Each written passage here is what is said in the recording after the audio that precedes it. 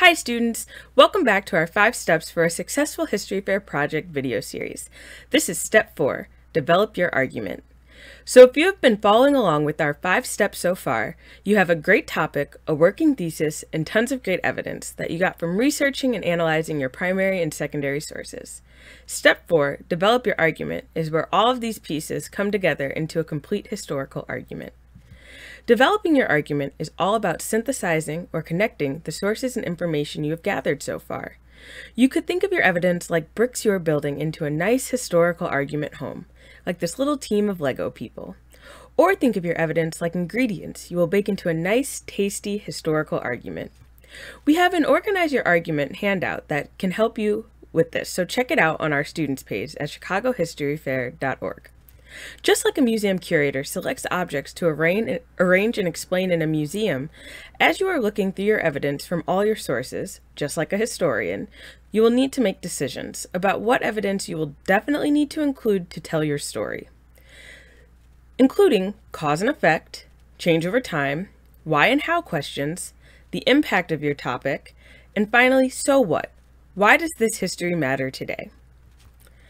So that's the idea behind step 4. Let's talk about how to actually make that happen.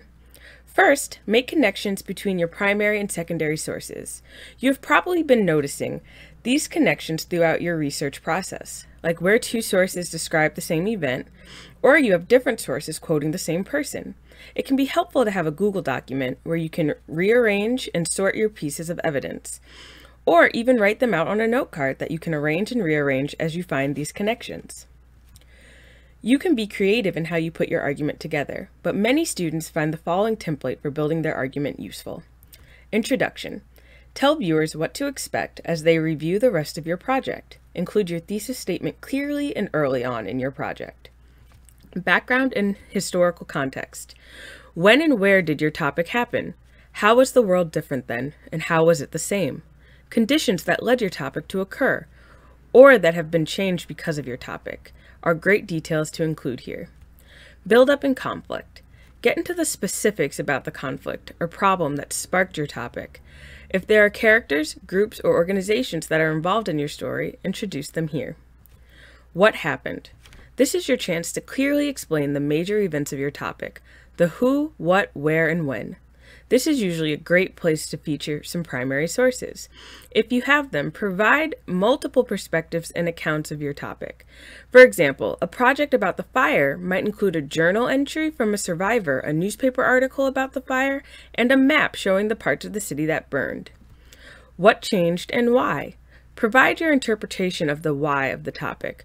What direct impact did it have on the people involved? In our fire example, we might talk about the number of people who lost their lives, homes, or businesses, and how the survivors coped with these losses. Finally, long-term effect. What lasting effect did your topic have into the future? How did the city of Chicago rebuild? How does your topic still matter today? The style and materials used in Chicago buildings changed Chicago into a modern city. Where can someone go to do or learn more about your topic? Is there an architecture tour or style of building they can look out for in their neighborhood? So remember, this is a guide. This guide is a suggestion, not a rule. You can use a different format or adjust this one if you need to, but this is one great way to organize your evidence to develop your argument for your History Fair project. That's it for step 4. Be sure to check out our student page at chicagohistoryfair.org for more on developing your argument and every step of the History Fair process. You can learn all about the different project categories and how History Fair projects are judged in our next video, step 5. Tell us your story. Thank you for watching and have fun making history.